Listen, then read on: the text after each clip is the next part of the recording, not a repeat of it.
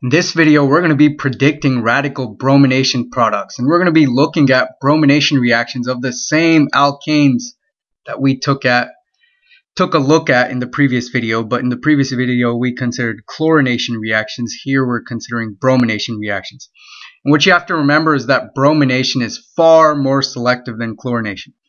So while chlorination is selective, so you will get more hydrogen abstraction at the more highly substituted carbons, but you will still get hydrogen abstraction at the less highly substituted carbons in the case of chlorination. But that is really not true for the case of bromination. So here, when you have a compound like butane with a mixture of types of carbons and thus hydrogens, here you'll have a primary carbon bound to 3 primary hydrogens. Here you have another primary carbon bound to 3 primary hydrogens. These two carbons are each secondary carbons and are each bound to 2 secondary hydrogens. You can expect substitution to only occur at these 2 secondary carbons. So, oops, they shouldn't be there. So this is really the only product here. If you had substitution at this carbon, this product is the same as this product,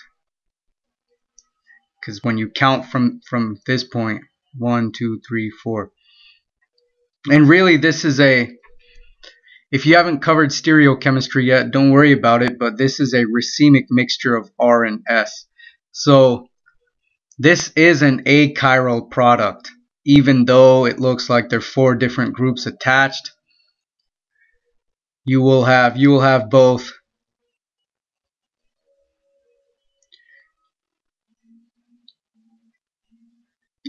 that compound as well as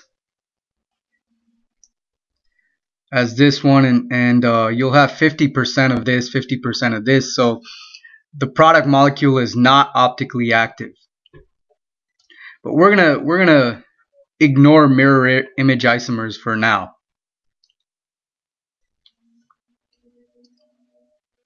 Okay.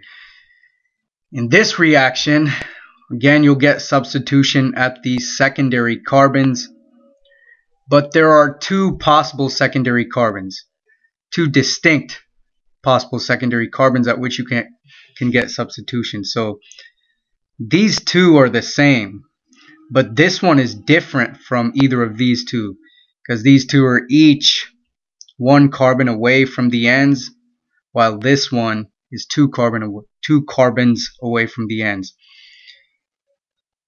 So again, you'll get only secondary product, but there are 2 possible secondary products.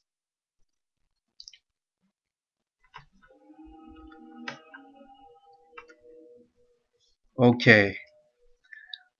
Now here you have primary carbons on the outsides. You have 2 secondary carbons. You have a tertiary carbon, and here this methyl group is a primary carbon bound to primary hydrogens. But again, substitution will occur only at the most highly substituted carbon atom. So what you can expect is just this product here. And just as a reminder just to review, that bromination is very selective because it's very endothermic. Endothermic reactions tend to be more selective because the transition states have a lot of radical characters. The primary and secondary and tertiary radicals all have different stabilities, so the transition states leading up to them must also have very different stabilities and consequently different enthalpies or energies.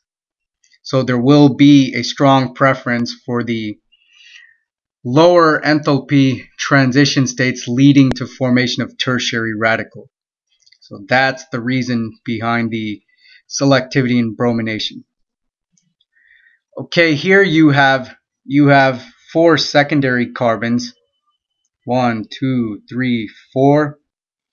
You have a primary carbon and a tertiary carbon. You'll only get substitution at the tertiary carbon.